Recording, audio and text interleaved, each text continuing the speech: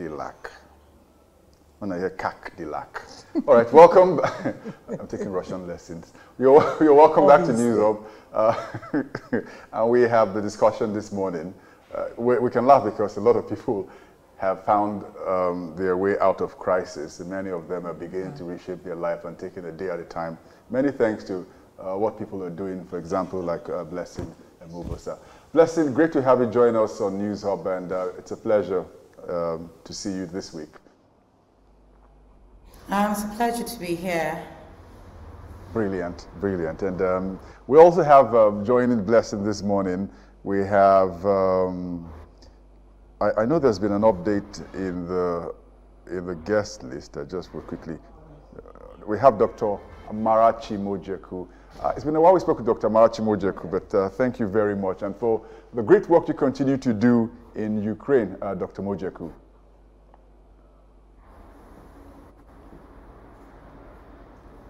All right. Well, kindly unmute your device. It looks like you're still... Can you hear me now? Yes, we hear you loud and clear, and we are delighted we can see you again. My life is bad. Okay. Awesome. Great, great. So the last time we spoke with you, you're talking about the great work you were doing, the humanitarian work you were doing, putting yourself in the line of fire just to get help to people, and it's great that we see that you're up and about still. So give us an update on what's been happening so far. Oh yeah, so the work continues, right? It's work, and it's not like it's ending anytime soon, you know, just considering what we're hearing and all the news flying around.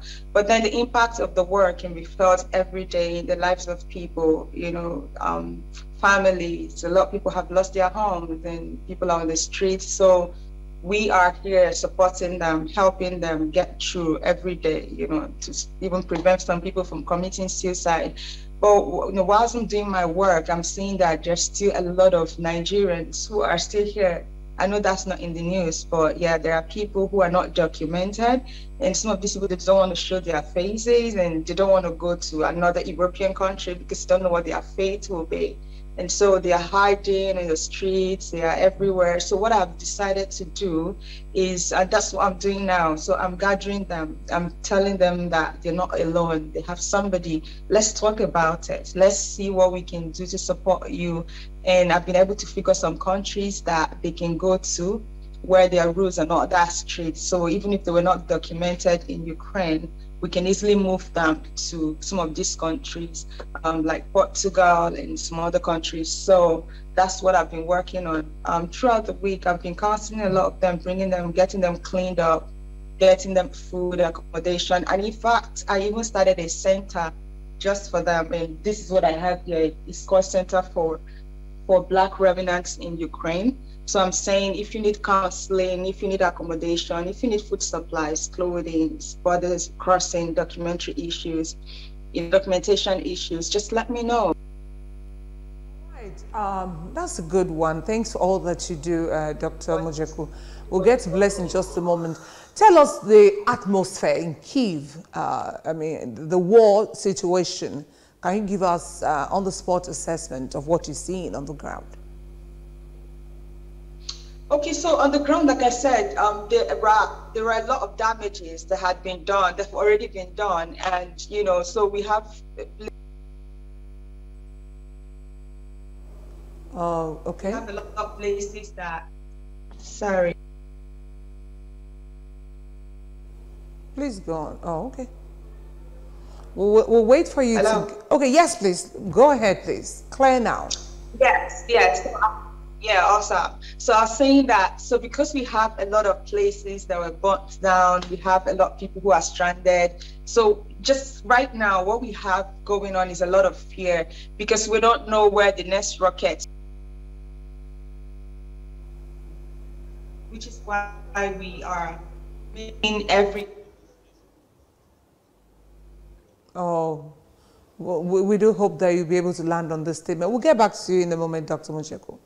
All right, let's get to Blessing Mubosa to get some of her thoughts also too on the unfolding story. Blessing, are you still there? Yes, I'm here. Excellent. Like Dr. Mara was was saying there are a lot of missiles, although the Russian troops have not invaded Kiev, but every other city around Kiev and other cities in Ukraine have been affected seriously, and their safety is really not guaranteed. Even if they want to stay, it's not sure. And so that's why Dr. Mara is also one of those, one of FSN-8 members, and she's among the counseling and conflict revolution officer who helps people over there, and she's been doing a great work, even helping the older people, because I was talking to her today and I said, I think as time goes on, it's time for you to leave yourself. And she was saying that it's not leaving as a thing. As a human being, she's seeing all these old people and families, even if she leaves on her own, where the fundings, even for her and other people to leave, because majority of the funds she has gotten assistance from other NGOs and other people have been spent on other, on the students and those who she has met that are stranded. So it's right now we're trying to see how to raise funds for her and those undocumented Nigerians who are not willing to come back home. At least other countries like Portugal have accepted to take them in. So we're pleading to well-being Nigerians to reach out to us at www.fsna.org, or also reach out to Silverbird to contribute the little that they can in order for people like Dr. Amara to be able to move forward and be able to help and be able to transit those people in need. So far now it's really challenging for her. She's really done a whole lot, despite her health challenges she has faced, despite a whole lot of things that have been happening over in Ukraine. All right. I mean, it's good to have someone who would, I mean, on humanitarian grounds, risk it all and be willing to go, beg over backwards for others to be okay. And that's highly commendable. But let's talk about updates on other moves that you've been making to help other students who've been displaced, as well as other Nigerians and not necessarily students. Can you give us an update? Well, we're trying to get the non-students to write their proposals and business plans, and those who have kids to see how they could also get shelters and stability for their family, because we're having a lot of challenges where most of them are saying we always keep on sending funds to the students and we're not looking at them, and we're trying to create a structure and send out requests for financial assistance for those who are not students. We've had a little bit of progress, but most times it's quite difficult. But some of them we have where if one parent have their documents, another parent is not a Ukrainian citizen, or one parent is just a permanent resident. And then in European countries, we've seen situations where they would not want to give assistance to those who don't have a Ukrainian passport or even a resident, even if you're married to a Ukrainian, or even if you stayed there for so many years and you have documentation to show that you have stayed there for so many years. So it's a work in progress. It's not an overnight thing. Oh, all right, and I admit it's a real work in progress. It's Johnny, actually, with what Blessing has done with the FSN-8. I mean, we saw it from the infancy and how it happened. We cannot reconnect with Dr. Amara Chimojeku, but you cannot dispute the work she's been doing for the stranded Nigerians and the humanitarian work which Blessing talks about. You're going to be here again tomorrow, Blessing, but I was going to ask a question about the sort of work you're still doing with Dr. Mojeku, because obviously there are Nigerians who are still stranded in Ukraine and will require help, not just now, but perhaps also in the long term, if you can't get them out of Ukraine.